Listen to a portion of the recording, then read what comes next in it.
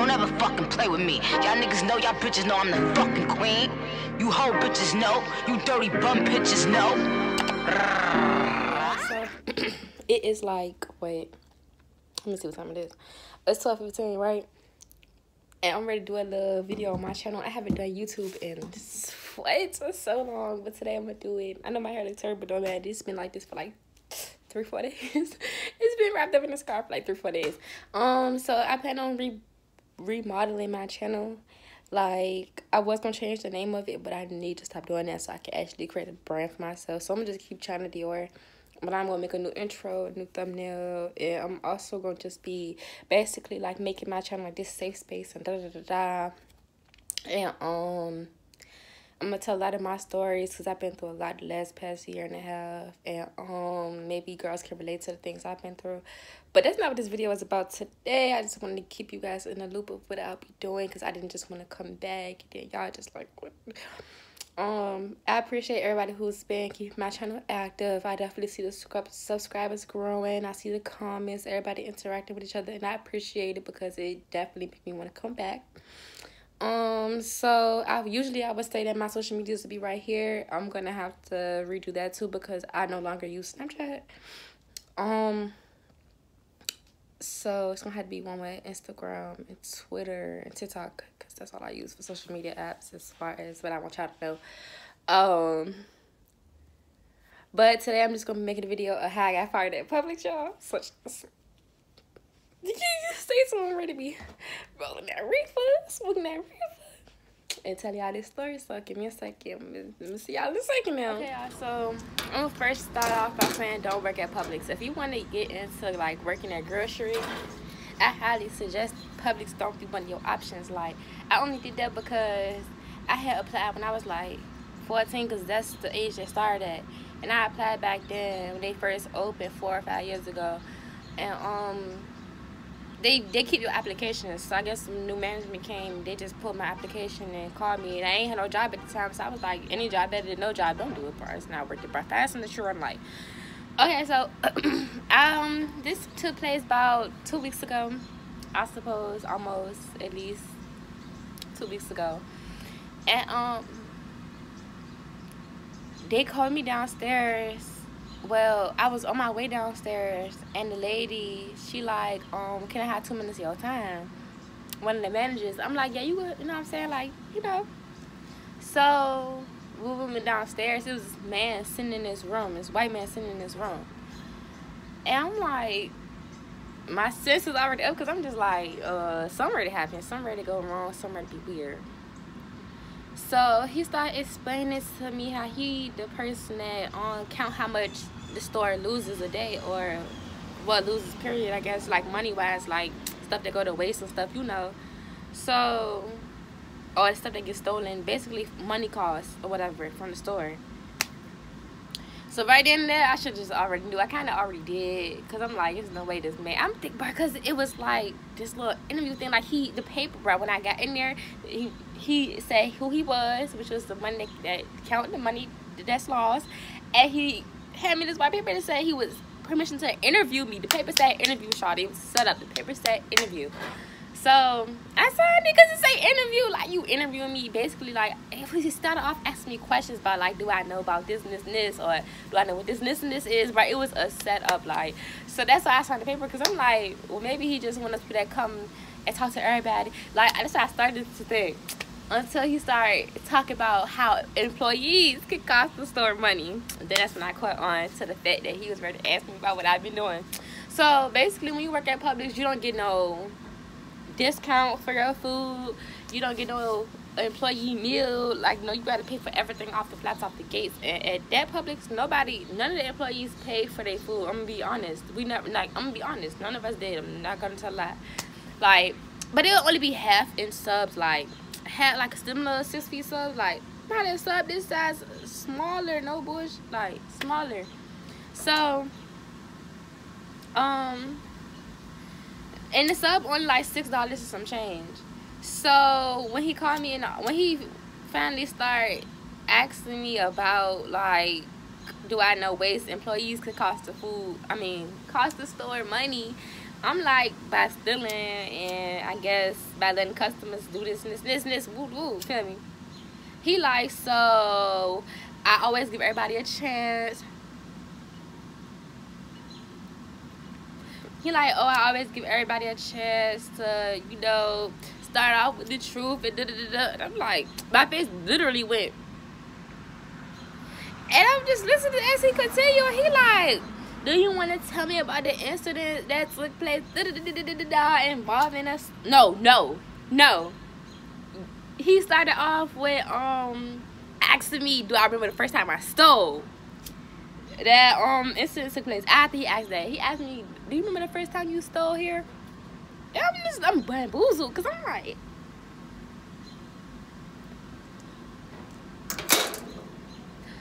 like, what?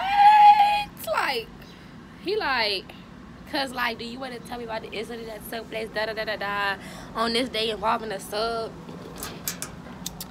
And I'm like, I'm trying to be very hesitant to what I say because I know, but I'm like, I don't want to lose my job. But then I just started telling them because I'm like, bro, either way, they caught me. They asked about it, they caught me. Hint to you dudes, if a female asks you about something, they already know. It's no point in lying. It's like no point in lying. And I would have lied to the death of me till they showed me some type of proof. But bro, it's Publix. I was already trying to really leave that job anyway. So I was kind of hesitant on saying stuff, but I was like, you know, I'm like, the first time I think maybe was like April. He was like, that match our records. He was like, cause we've been hearing about you. Been hearing about me. Like, what you mean by that? You been heard about me? Like, somebody must have been in that snitching because it's so easy to steal from Publix. They don't really check cameras. Like, I mean, they check cameras, but like, bruh, stealing there so easy that you don't even get caught by the cameras. So somebody gotta, you know, literally tell them for them to be real specific on, like, you know what I'm saying? So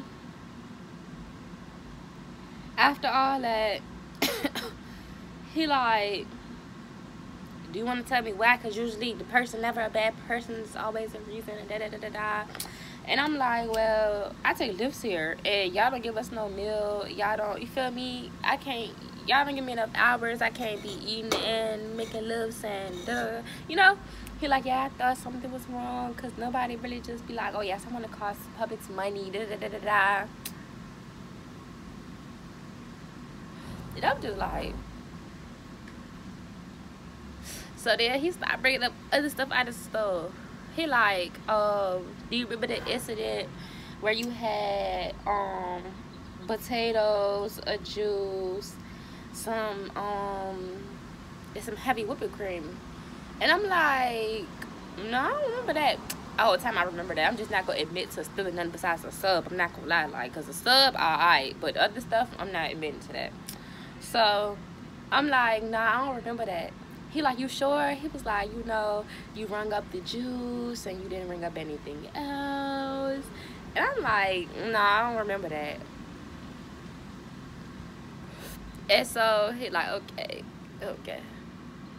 And then he just like, get me to sign this paper that said I can't sue them. And so basically they just really bum rushed me. Like, they really just really like, but it was a bum rush. Because if it wasn't a bum rush, and if the way y'all pulled me in that office wasn't wrong, y'all would have never had me sign on and said I can't sue y'all, because what could I sue y'all for if I'm stealing from you? So it's just something you're doing wrong, like, as Publix, that just, and the reason I'm gonna tell y'all, because I was gonna make another video on why you shouldn't work at Publix. I'm gonna edit into this video since I'm 7 minutes in and I need like 10 minutes on this, and I got 3 extra minutes to spare. First of all, as a cashier, they will have you cleaning the whole store up and downstairs. They will have you cleaning every bathroom, every manager's office. They will have you taking out trash. Like, they will have you doing things as a cashier that you're not supposed to be doing. Like, as a bagger, yes, you're supposed to do stuff like that. But as a cashier, if you apply for cashier, they're going to have you bagging as well. And you're going to be doing things that baggers do. Like, I applied to be a cashier. They had me being a cashier, a bagger. They had me being a janitor. Like, they had me doing stuff that I'm not supposed to be doing. And then you'll be pushing carts. You could be pushing like at least 6 carts. Like, and you have to. But then they used to try to make me stand on scope for 4 to 5 hours. Like, negative. Y'all got all these employees in here. Y'all can't switch SCO. Like, I can stand on SCO for like an hour or two, but you got me standing on SCO for 4 hours. If you don't know what SCO is, it's basically like self-checkout.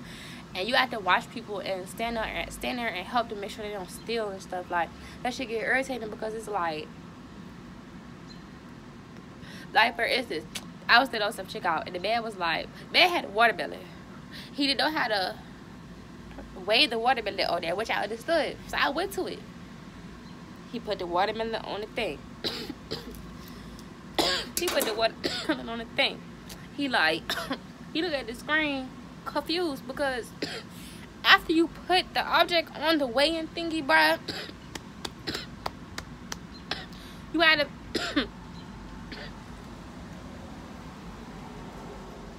pick what container to come in. So like for grapes and stuff, a grape cherry bag. For cherries, the grape cherry bag. For like lemons or apples or something, if it's in a plastic bag, you push plastic bag. You feel me? It's a watermelon, a whole ass watermelon. It's not in the container. It say no container on the screen. This man looking confused like this, and I'm like, sir, it say no container. He like, sir. So I pressed no container for him. But it be little stuff like that, but I don't know. Scope is not for me. It was like they make you do it. It's not like you can go to your managers and say you don't like this position or you don't like to do this when you schedule. I said that I did that, and they basically told me that if I didn't want to do that, then my hours would be less. I'm a cashier. I thought to be cashier, so you telling me that if I don't want to do SCO as an applied cashier, that my hours are gonna be less. Mind you, Publix only give you like 15 to 10 hours to sometime it go to 20, back down to 10. So you mean to tell me if I'm already ready to get 10 hours, you mean to tell me if I don't want to do SCO, I'm gonna get less? So that's Publix is really a petty place. They just, you can't wear a hoodie. You can't, if your pants got belt loops, you are required to wear a belt. It's just so much.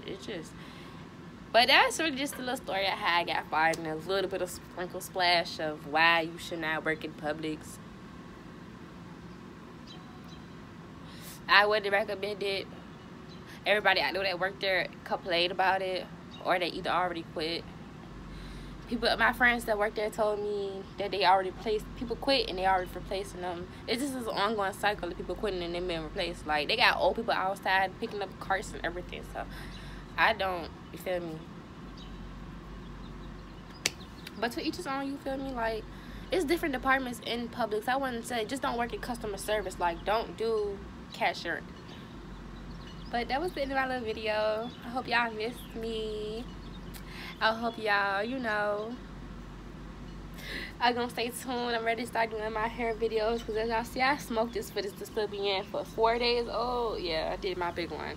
I'll show y'all how to get into that. Not only use 2 products besides heat protectant, but to slick this and everything, yeah, I don't use 2 products and a blow dryer. So I'm gonna get into that. I be cooking a lot, y'all. I'm gonna get into that. I got stories and stuff that I really wanna, express to start my healing process. So kind of want to get y'all entwined in that. So I'm gonna post this, and then I'll probably record another video tonight, probably post it tomorrow. I think I'm gonna try to be consistent and post twice a week, 2 to 3 times a week, but depending on how I'm feeling. I'm trying to really get my account back active and stuff, my page back active, my channel back active or whatever. It won't be the same days. I'm not gonna lie, I'm lazy. It won't be the same days. I'm not gonna promise y'all consistent days like on some Monday, Wednesday, Friday. I'm not even gonna do that. It just be 2-3 times a week. I know that much. So yeah, make sure y'all subscribe and everything. Y'all can follow me at la.brazy on Instagram. And my TikTok will be in the description because I don't know that by heart. I know it's okay Asia, but I don't know how many A's or how many Y's. I think it's 2 A's, 2 Y's, but y'all can check the description to be sure, because yeah. Y'all can follow me on Twitter. That'll be down in the description too. I'll be on Twitter. I mean, I was on Twitter. I mean, I still am on Twitter. I'm just not as active as I was, but I'm ready to get back on Twitter. Because y'all definitely can catch me on there more than y'all can catch me on social media, for real. But yeah, I hope y'all like this. And I'm trying to, be better. I'm ready to go on to college and everything. Well, I want to do it from home, so we go see how that journey goes too. But I'll catch y'all in my next video. Bye. You hoe bitches know, you dirty bum bitches know.